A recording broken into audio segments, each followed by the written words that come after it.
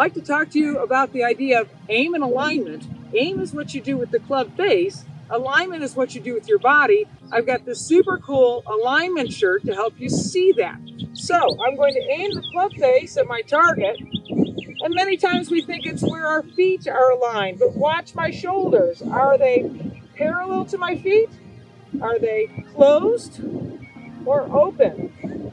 Very critical.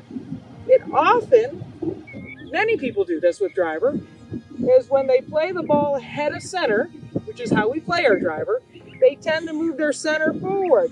Well, this alignment stick, look what it shows. My shoulders are very across the line open, which likely makes my arm swing do the same thing. That's a big cause for a slice.